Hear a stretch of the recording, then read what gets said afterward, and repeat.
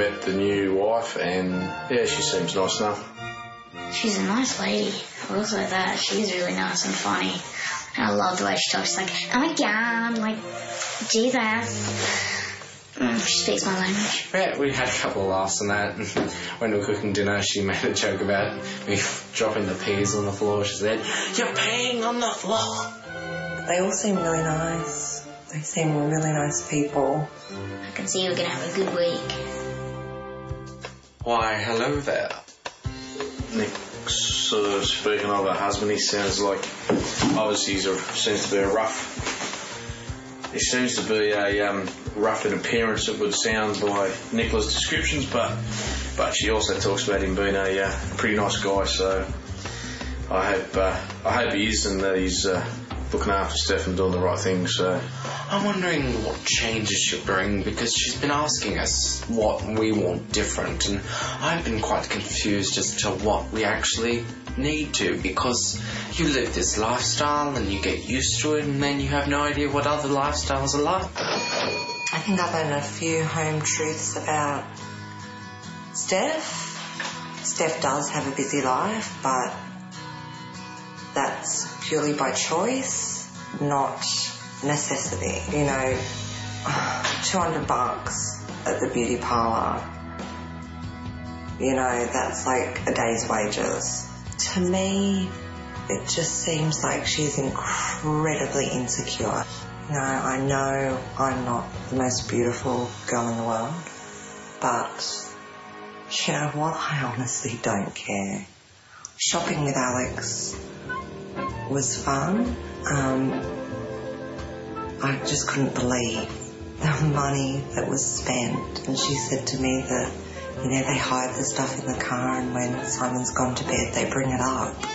And that to me, it sounds like they're guilty about doing it. She wasn't really keen on wearing heels because I always wear heels at dinner, but she doesn't, and she wanted to wear boots, but I demanded that she wore heels. Because, you know, I'm not glammed up all the time and blah, blah, blah. They're probably thinking that I have low self-esteem for that. I'm happy with who I am now. Sunday, rule change day. After all the rules, me and Nicola had a bit of bonding time. It was kind of fun. We were talking about the rule changes and stuff like that. And she's a pretty good chick. She gets better and better each day. And then at dinner, she made us sit around the table and talk about what we loved about each other, which was really weird. But in conclusion, it was kind of nice to hear good things about yourself that other people say. I've just sort of, I don't know, broadened their little minds a bit more. Most of the rules are actually really good. I love the veggie garden and the chickens and all that. There's no doubt she's a pretty good person. I was a bit surprised. I didn't think she'd bring diet into it, but yeah, it's true. We do have a crappy diet, and that needs to be fixed.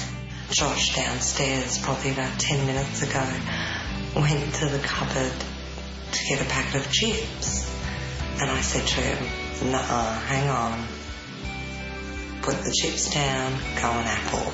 And you know what? God bless you, Josh. You did it.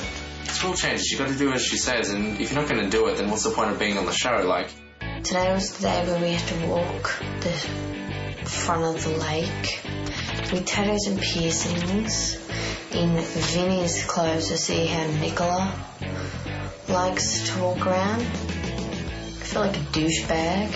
I'm glad this is all over, to be honest with you. I wore a lip ring, Alex wore a nose ring and that, and just walk around Warners Bay Park for a while and see how it feels to walk in Nicola's shoes. So I was quite insecure about it because I hate tattoos and piercings like on myself because I don't like them and I wouldn't want them on me. And let's face it, we all freaking judge. We do. No one's a saint. No matter what you do, where you live, there's no place like your own home.